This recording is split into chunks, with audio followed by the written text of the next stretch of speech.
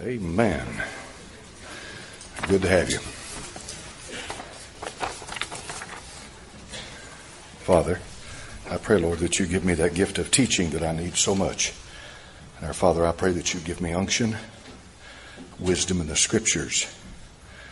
Our Father, let us open our ears and our hearts and hear the Word of God. In Jesus' name we pray. Amen. All right, now, I got something I want to mention to you that I think is very important. And some of you have heard bits and pieces of it, but I wanted to read this for you right now. Let's see, here it is. California pro-homosexual bill will ban the Bible. Okay? This is dated April 28th, 2018, so that makes it very current. There's literally nothing conservatives can do to stop the regressive agenda in the Golden State. California is a picture of what the left wants the entire United States of America to become. If they have their way, we all one day will look just like it. I've maintained from the beginning that the battle between homosexuality and religious liberty is a zero-sum game. What does he mean? Somebody wins, somebody loses. Every advance of the homosexual agenda comes at the expense of religious liberty. It would be nice to think we could all get along, but the reality is we can't. You and I might be prepared to let them live their lives as they choose, but they are not about to return the favor. The homosexual lobby will not rest until they have silenced the last voice of sexual normalcy and punished the last surviving Christian. Their aim's the same as that of the Roman Emperor Diocletian, who struck a medal that celebrated, quote, the name of Christians being extinguished, unquote. Not content with that, he erected a pillar in Spain to congratulate himself, quote, for having everywhere abolished the superstition of Christ. Mr. Diocletian. Most Americans have never heard of him. Lest you think I exaggerate the contemporary dangers posed by the gay movement, I point you to California as an Exhibit A. California has a Democratic supermajority in both houses of the state legislature. All of its statewide offices are held by Democrats. In other words, there is literally nothing conservatives can do to stop the regressive agenda in the Golden State. California's a picture of what the left wants the entire United States to become. If they have their way, we all one day will look just like it. California is showing us the end game. This is important. Showing us the end game of modern liberalism, and it's not pretty. We as Christian conservatives believe that God has designed sex to be exclusively a matter between a husband and a wife. We believe there are just two genders or sexes, and that genders assigned by God at the moment of conception. We believe that man's a free moral agent, that therefore sexual expression is a matter of choice. Our adversaries on the other side of the battle lines believe none of those things. The California Assembly has passed a new bill, Assembly Bill 2943, which will ban the sale of Bibles. Yes, you read that exactly right. The sale of the Bible is about to be made illegal in the state of California, and the vote wasn't even close. The bill passed 50-18. It heads to the Senate next, where it will certainly be approved, then to Governor Jerry Brown's desk, where he is certain to sign it. The bill would make it illegal to engage in a transaction intended to result or that results in the sale or lease of goods or services to any consumer that advertise, offer to engage in, or do exchange in sexual orientation change efforts with an individual. These change efforts are then defined as any practices that seek to change an individual's sexual orientation. This includes efforts to change behaviors or gender expressions, or to eliminate or reduce sexual or romantic attractions or feelings toward individuals of the same sex. The Bible is a book or a good, to use the language of the bill, that clearly teaches that with God's help, homosexual behavior can be changed. and sexual energy can be reoriented or redirected toward biblically sanctioned relationships. As Paul writes, 1 Corinthians 6:9, do not be deceived, neither the sexually immoral. Now, I'm just reading verbatim. This is not King James Bible. I'm simply reading what he has in the text. But as Paul writes in 1 Corinthians 6:9 through 13, do not be deceived, neither the sexually immoral, nor idolaters, nor adulterers, nor men who practice homosexuality, nor thieves, nor the greedy, nor drunkards, nor revilers, nor swindlers will inherit the kingdom of God. And such were some of you, but ye were washed, ye were sanctified, ye were justified in the name of the Lord Jesus Christ and by the Spirit of our God.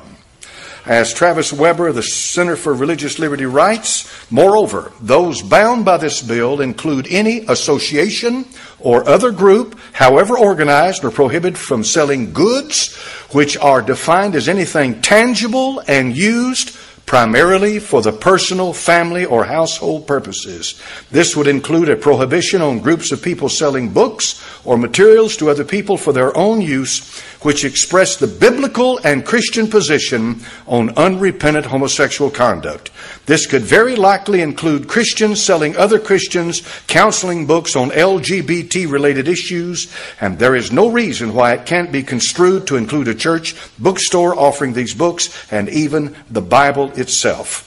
Church Father Athanasius stood fearlessly and alone for biblical truth. In the 4th century, he was once told, Athanasius, the whole world is against you. To which he replied, then Athanasius is against the whole world.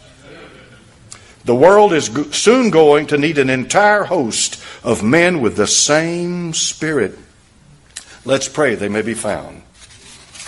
I want to call your attention to something I had I've read, preached 1,000 times. Look over here in the book of Romans, chapter number 1.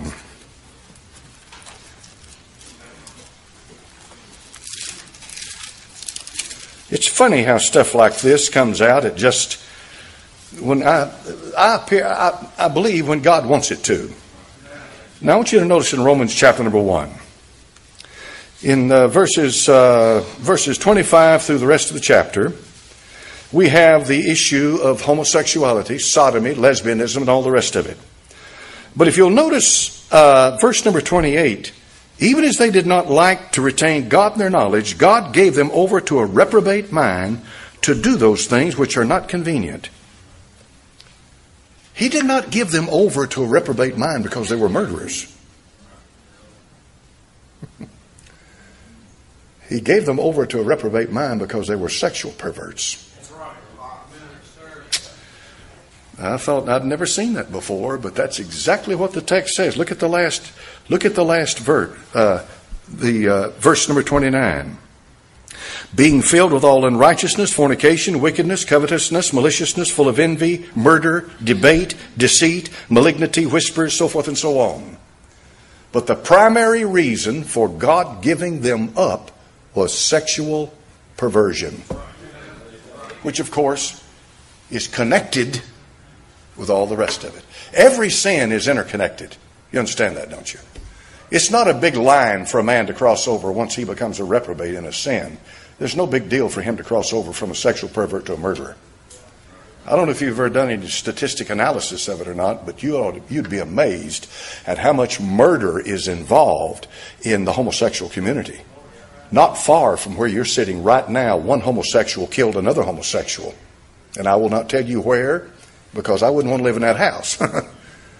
But I remember, I've been here a while, and one homosexual killed another homosexual, and it happens all the time. Killed him right there in that house, and it's not far from where you're sitting right now. That's the truth of the world that you're living in now. That's a shame. That's a shame. If you're not, how many times do I have to say it? The world I grew up in would never have accepted this. Those men that stormed the beach at Normandy on D-Day did not die for you to have this rammed down your throat and for the state of California to ban the sale of Bibles. They didn't die for that. We're talking about real veterans of real courage real heroes, not somebody bouncing a ball around on a floor and throwing a pigskin at somebody. That's no hero. That's no role model. If you want a role model, find that man that goes out into combat and goes against the enemy into harm's way, comes back blown all to pieces, one leg. Some of them come back in body bags. That's your hero. We're down here in Tennessee. I forget, down here in Tennessee the other day, some nutball took an AR-15, started firing into a Waffle House, and a man inside reached up and grabbed the weapon. And when he grabbed the barrel gets hot, folks. I know the news media doesn't have a clue what we're talking about, but when that round goes through that barrel, there's friction there, and it gets hot. And so he grabbed that barrel with one hand and grabbed the other end of it and burned his hand. You can see where it's wrapped up, but he stopped the murderer. That's a hero. That's a hero. Well, what's it mean, preacher? It means that this is a test case. Test state. And depending on, what happens here, it will determine as to what happens in the country. The sad thing is that the approach to God is from the east to the west. A man pointed that out a long time ago. From the east to the west into the tabernacle, all the way back to the Holy of Holies, you're coming in the direction of the movement of the sun. And reverse that, and you're going from west to east. Have you noticed how all this garbage that starts in California makes its way across the country to where we are? And this is not to slight. There's a lot of good people in California. We get a lot of emails, a lot of letters from people in California, a lot of good people in there. And they're trying their best to go against this flood tide of what's happening in their state. Thank God for what little bit of salt that's left in California. Man, I'll tell you right now, I don't want to live the way these people do. No, sir. We are a divided nation.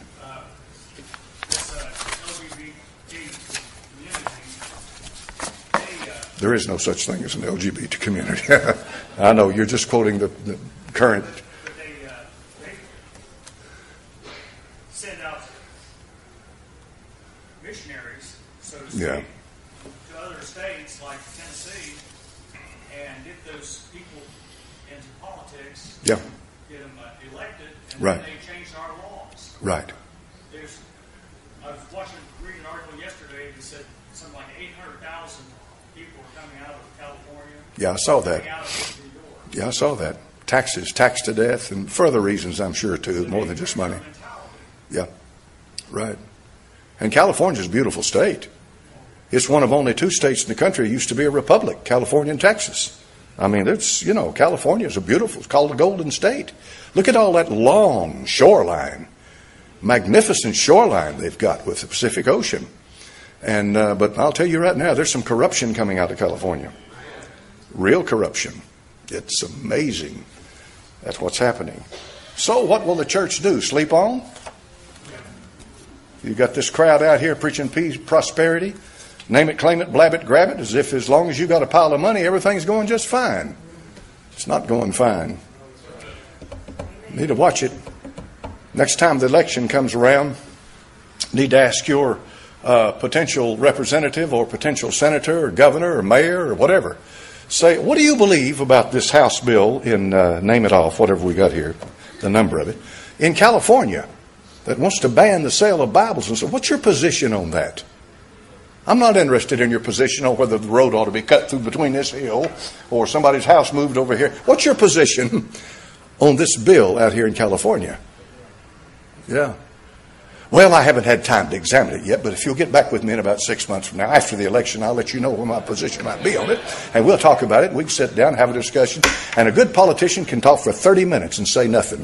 They're good. They're good at it. They're good at it. All right. Now, how many of you woke up this morning and thought to yourself, we're still here? How many of you forgot the rapture, the 23rd? You just now remembered, right? The rapture was supposed to take place the 23rd. Now he's saying he's being misrepresented, that there's an expanse here from the 23rd on up to a certain date. And he uses some very interesting material here. The biblical prophecy claims the rapture is coming April the 23rd. Numerologist says. His name is David Mead, UK. He's a Brit, United Kingdom. And, well, I don't know. Hold on a minute. He tells the UK's Daily Express newspaper. That doesn't mean he's a Brit. I don't know. Has anybody researched his background? David Mead. Does anyone know anything about this fellow? All right. You know, I have no bone to pick with him personally.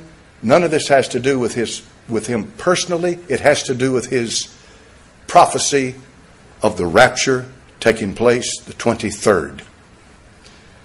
Is the rapture finally here? One Christian numerologist says a biblical sign strongly suggested.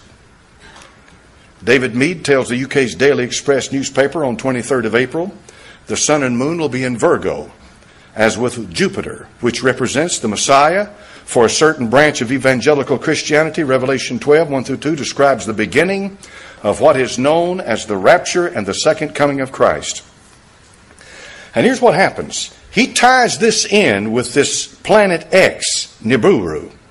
And NASA says, and along with the astronomers and the scientists, they say that this planet Nibiru, this planet X, does not exist. Well, now here's the problem. Do any of you have telescopes capable of scanning the skies? You know, we are limited as to what we know, right? And what you get is controlled. It's controlled. So always elevate the Bible to first place with anything that you read, anything that you study, anything that has to do with anything. Keep this in mind. Now, some folks think that NASA is nothing in the world more than a government conspiracy agent. They say that anything that NASA has had to say is based on lies and deception. I'm not here today to defend NASA. I did like it when they were sending men to the moon. I did like it when they were sending up spacecraft. That didn't bother me. Well, preacher, weren't you afraid they might find life on somewhere else? Well, they're hunting for life. They've got life here and don't know what to do with it. That's the truth. Life on other planets. Christian researcher has a head-spinning new doomsday prediction. A self-declared Bible researcher and conspiracy theorist who's predicted a number of failed doomsday dates is trying a new tack. Instead of giving a date, he's giving a range. David Mead, and so he goes. Now, I'm not going to get into all the detail of that, but here's the bottom line. You cannot stop these people from date setting. You can't do it. They're going to do it, and there's nothing that you can do to stop them. But what I would suggest to these people who are date setters is that when your date does not come out the way you think it ought to, you need to publicly announce that you're going to get right with God for actively opposing what the Scripture says. Don't know the date. Let's do a little Bible study. Acts chapter number 1, verses 6 through 7.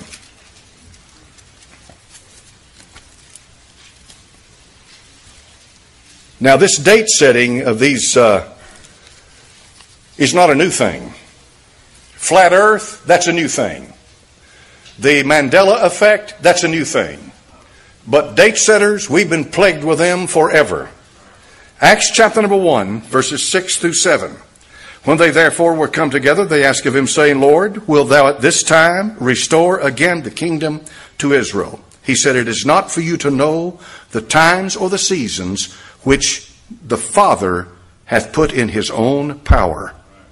This is after the resurrection. He's telling them that only God the Father knows the times and the seasons. Mark chapter number 13, verse 32. Now stay with me as we go through all this. Mark 13, 32.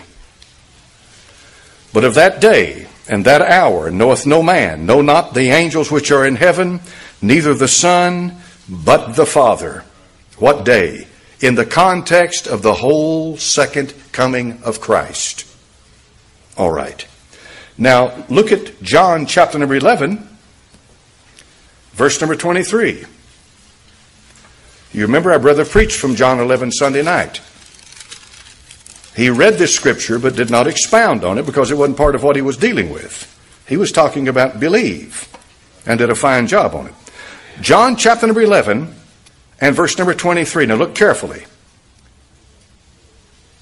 Jesus saith unto her, Thy brother shall rise again. Martha saith unto him, now watch this carefully, I know that he shall rise again in the resurrection at the last day. Now what does she believe? We'll go to Isaiah chapter number 26, verse 18. Isaiah 26, verse 18.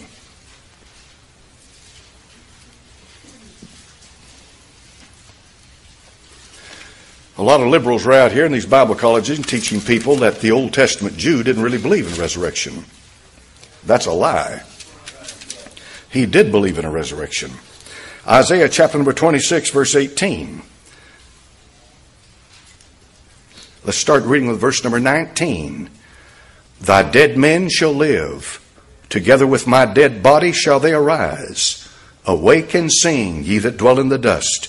For thy dew is as the dew of herbs, and the earth shall cast out the dead. Now turn to the book of Job, the oldest book in the Bible.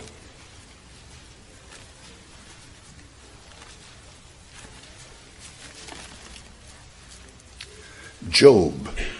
This is a classic passage. Job, chapter number 19, verse 25.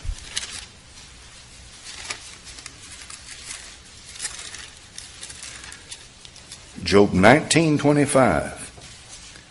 For I know that my Redeemer liveth, and that he shall stand at the latter day upon the earth.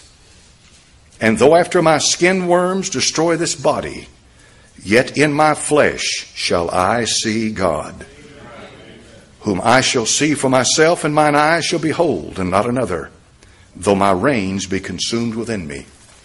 Here's Job, 1,900 years before Christ, saying plainly he believed in a resurrection. Now how much had been taught about the resurrection, about stages in the resurrection, or anything of that nature? The only thing you can find about that in the Old Testament is typology. But we're not going to teach doctrine from types. We're simply going to take what it states clearly. These two passages I read to you make it very clear. The Old Testament saint believed in a resurrection. So when the Lord talked to Martha over here in John chapter number 11, when he talked to Martha in John 11, he says to her, Thy brother shall rise, he shall live again. Now look at it. Now watch this. John chapter number 11, verse 22. Martha said, I know that even now, whatsoever thou wilt ask of God, God will give it thee. Here's the Lord that answers her. Thy brother shall rise again. All right. What did Martha do? She put it in the context of what she understood. Sure, he'll rise again. Sure. There's coming a resurrection at the end of the days. Look at it carefully. Verse number 24. Martha saith unto him, I know he shall rise again in the resurrection. When? At the last day. All right. Was there anything wrong with Martha and what she understood here? Absolutely not. But was there more for her to know? Yes. That's the key to understanding Scripture. God has a chronology. He has a reason for revealing what he reveals when he reveals it. To Martha, he said, everything's changed. Verse 25. I am the resurrection. Now, what does that really mean, preacher? It means that the date of the resurrection is no longer a date and a place and an event. The resurrection is a person. Being a person, it can include all that is involved with the resurrection, depending on what that person does. Now, soak that up for a minute. The resurrection is no longer an event fixed in time, but it is a person who is the resurrection, and it is up to that person to be the one who calls forth from the dead. The Bible says the hour is coming when all in the grave shall hear the voice of the Son of Man, Son of God, and come forth. John 5. They that have done good to the resurrection of life, they that have done evil to the resurrection of damnation. We talked about Elias. And of course, Elias is the Greek spelling of Elijah. Elohim is Jehovah, Elijah. And the Lord said something about him in Matthew chapter number 11. Matthew 11, verse 14.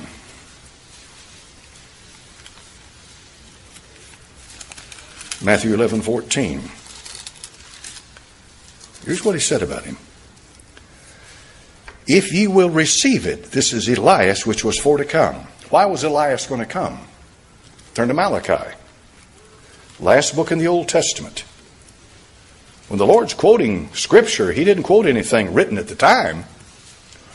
No Scripture was written during the lifetime of Christ. Nothing, not a word, not a jot, not a tittle. Every Scripture that Christ ever quoted was the Old Testament. So we come to the book of Malachi, last book in the Bible. Malachi, chapter 4, verse 5. Behold, I will send you Elijah the prophet before the coming of the what? The what day? All right, hold your place right here and turn to 2 Thessalonians chapter number 2. Hold your place there with the day of the Lord. Come to 2 Thessalonians chapter number 2.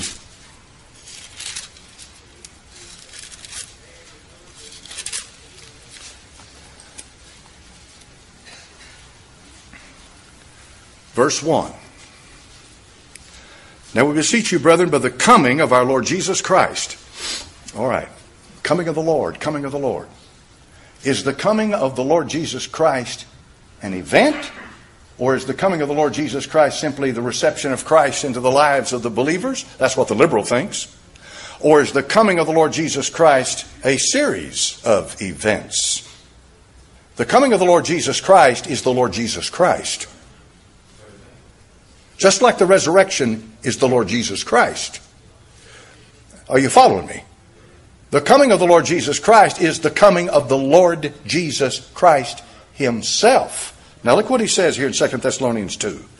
Beseech you, brethren, by the coming of our Lord Jesus Christ, our gathering together to Him. Now he has introduced something here that Martha didn't know anything about this, but let's go ahead. You be not soon shaken in mind or be troubled, neither by spirit, nor by word, nor by letter, as from us, as at the day of what is at hand. All right. Why do all the new Bibles change that to Lord? See what they've done? You say the day of Christ and the day of the Lord is the same thing, preacher. No, it's not. No, it's not. The day of Christ and the day of the Lord are two entirely different things. Notice that Malachi over here says that I'll send you Elijah the prophet before the coming of the great and dreadful day of the Lord. So the Lord Jesus Christ, while He was here, said to them in Matthew chapter number 11, if you will receive it, this is Elijah which was for to come. What was Elijah to come for? The day of the Lord. Now, well, where does the rapture fit in, preacher? There wasn't anything about a rapture here. And there wasn't anything about a rapture when He was talking to Martha. That's important to get that chronology right. There's nothing about a rapture. You see, until the church of God was born, the body of Christ was born on this earth, there was no need for a prophecy relating to a rapture. This is why the apostle turned to 1 Corinthians 15. 1 Corinthians chapter number 15.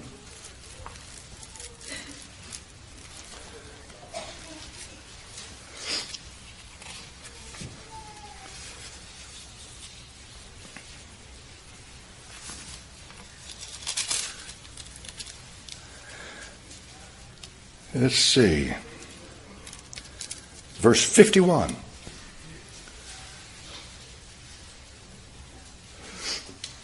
First Corinthians 15:51. Behold, I show you a mystery. All right. We have something introduced now that was not known beforehand. And the reason it was not known beforehand is because the condition was not right for it, because there was a variable relating to Israel that if they had received Malachi as the prophet, the day of the Lord would have come. That's why he was here.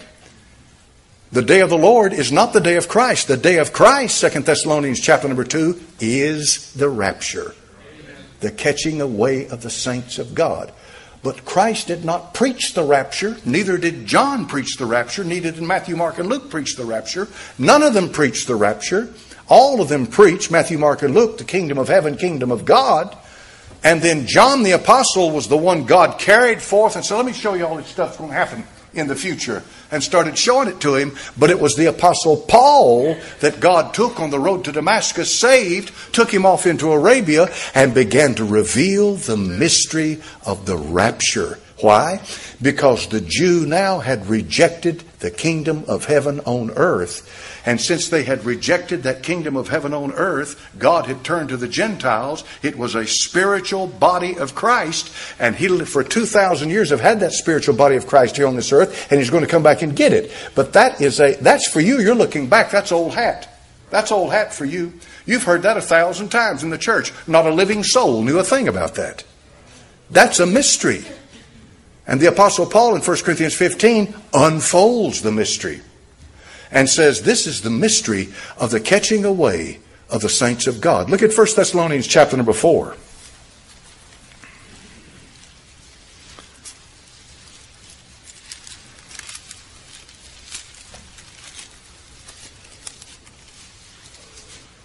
Verse 13. 1 Thessalonians chapter number 4 and verse number 13. I would not have you to be ignorant, brethren, concerning them which are asleep. All right, let's get that right. Then they're sleeping in the ground. You think your mothers and fathers and sons and daughters and husbands and wives and aunts and uncles and dearest loved ones are there in the ground out here behind us? How many of you know that we're within a stone's throw of a huge graveyard? A lot of folks visit here. They don't know that because they come in from that direction. But I can walk out here in this yard and I can throw a rock into a huge graveyard right behind us. And I have been in that graveyard I don't know how many times in 42 years. Everything from 20-year-olds to 90-year-olds. People killed in car wrecks, died from cancer, everything under the sun. I've been out here in this yard and I'll hear taps. I'll hear the 21-gun salute. And I'll know that they've got a veteran out there. That's part of it. There is nobody buried in that graveyard. Look carefully what it says.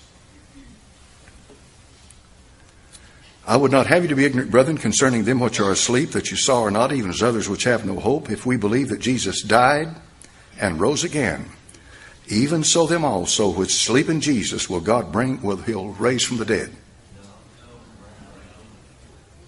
See how it changes? What did He say? He'll bring them with Him.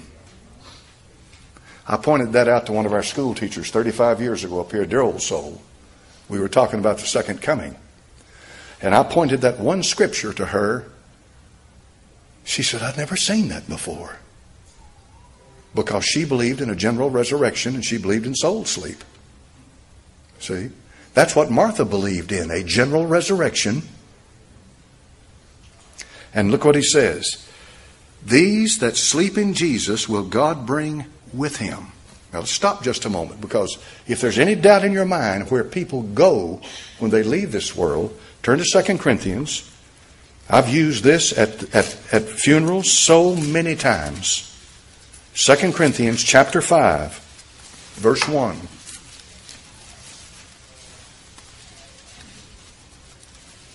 For we know that if our earthly house of this tabernacle were dissolved.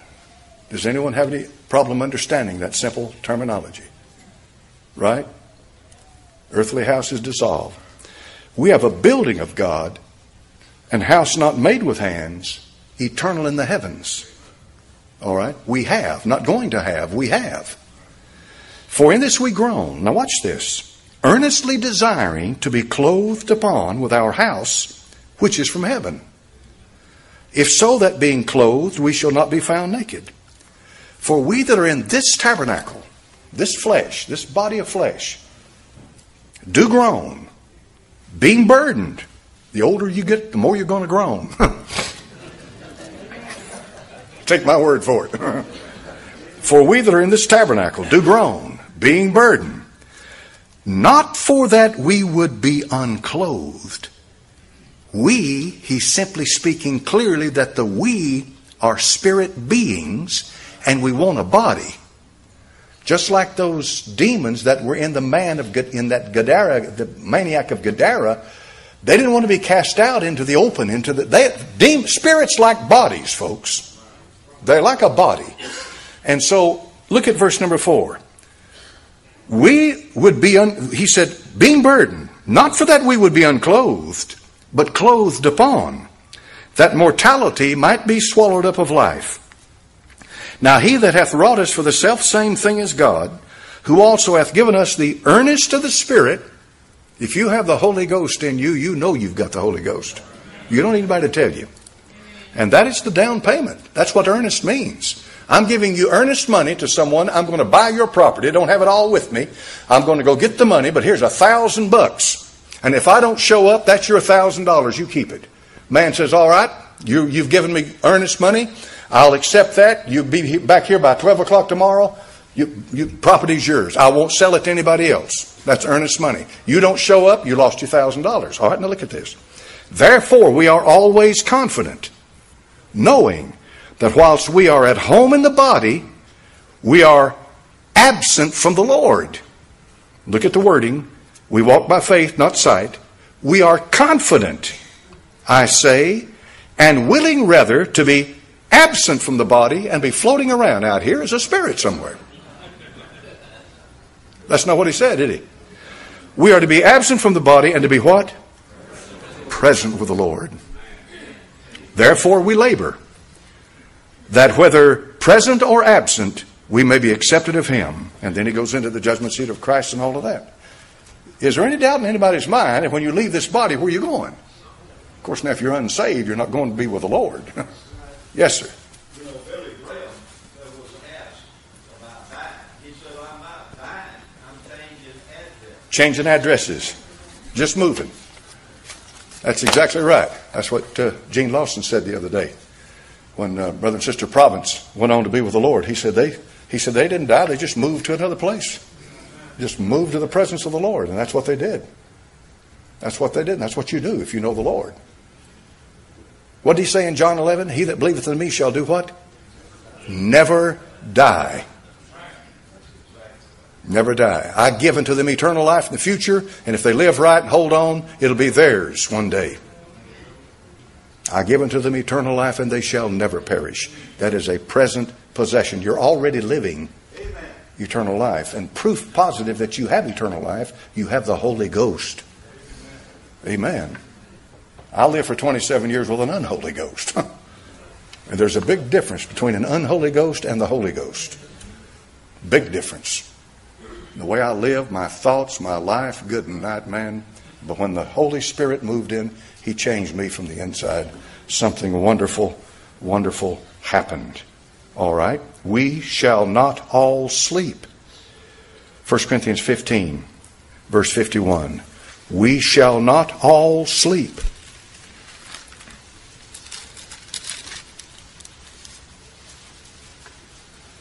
What's that mean? If there's a general resurrection at the end of the age, and death is inevitable for everyone, then what is he talking about? He's talking about the rapture. He's talking about the fact that some of you are going to be alive at the coming of the Lord. Now, deep down in my heart of hearts, I hope this old boy's right. I hope the rapture does take place. But he has no business getting upset in dates and getting people all worked up over something, and then when it doesn't happen, then what's he done? A lot of people get carried away with this stuff. I have never in my life lived in a generation that is so enamored with men. We have men followers. Follow the Lord, folks, not men. Men can lead you astray. Even the best of men can get messed up and get off. I go back over 42 years pastoring this church. Some of the things that I taught when I first came here, I heard somebody else teach it, and I thought, that sounds good. I'm going to work on that. So believe me, that's what goes on. Because they don't have any real foundation or basis, but that's what they hear all the rest of the preachers say. I heard a preacher say a long time ago, he was a real wise preacher. He says, preachers make their biggest fault in listening to each other. And I believe there's an awful lot of truth in that. So what do you mean, preacher? I mean, I've learned a lot of things. I've learned some things. God has showed me things, especially in the Gospel of John, that just in the last few days. You want me to tell you what he showed me? I don't know if I want to do that or not. That's the way I do my wife. Let me show you John 14.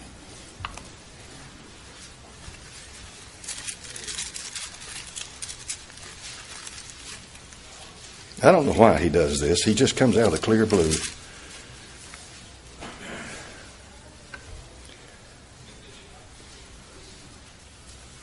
John 14, verse 1. Let not your heart be troubled. You believe in God, believe also in me. In my Father's house are many mansions. If it were not so, I told you, I go to prepare a place for you. Now watch this. If I go and prepare a place for you, I will come again and receive you unto myself, that where I am, there ye may be also. And whither I go, you know, and the way you know. Notice carefully. He is saying, he is the resurrection. I will receive you unto myself. But when you read Matthew, Mark, and Luke, the resurrection is an event. It's an event. You see, the rapture is not revealed the way the Apostle Paul had it revealed to him in Matthew, Mark, and Luke. But in John, the foundation for the rapture is already being laid. The mystery of the rapture is revealed personally to the Apostle Paul. But when you read the Gospel of John, listen carefully, the last book of the Bible before the last book of the Bible, the Apostle John wrote the last two books in the Bible. He wrote the Apocalypse, Revelation, and he wrote the Gospel of John. And the foundation for being caught personally up by the person who is the resurrection, John 11, is the Lord Jesus Christ. I will come and receive you unto myself. This is late. This is way after the rapture, the mystery of the rapture had been revealed. There's nothing else about the kingdom of heaven. No more kingdoms. No more kingdoms. Not until he comes as the King of kings and Lord of lords. The Gospel of John doesn't say a word about the kingdom of heaven. Not a word. So the catching up, the resurrection in the Gospel of John has nothing to do with an event. All of it has to do with a person. This is reinforcing what he said in John 11. You remember what he said to Martha? I am the resurrection. What's that mean? That means when the Father said, go son. Just like that. Just like that. They come forth. They meet him in the clouds and in the air. He comes for his bride. You see? He comes for his bride. There's still going to be a resurrection, and the Lord Jesus Christ will call them forth. But that's at the end of the tribulation. And you know, when you think about it, what does the word resurrection mean? Raised from the dead, right? Well, you're not dead. They that sleep in Jesus will God bring with him. You don't raise Christians from the dead, do you? No. You raise the dead from the dead. Right? Yeah. And it even goes so far in Isaiah to say that the earth shall cast out the Rephaim. Rapha. That same word Rephaim is translated earlier as giants in the Old Testament. So, the dead are raised from the dead, right? But the Christian is not raised from the dead because the Christian's not dead. So when the Lord Jesus Christ comes, He is the resurrection. And we come with Him to be caught up together. And the only reason He comes back, by the way, is to raise a glorified body from the ground. It's the final shout of the victory. He shouted the victory at the cross at Calvary over sin. He'll shout the victory at the resurrection or the raising up of the bodies of the redeemed over death. And the Apostle Paul said that in 1 Corinthians 15. O death, where is thy sting? O grave, where is thy victory? Hallelujah to God. Amen. We'll run out of time. Brother dismisses.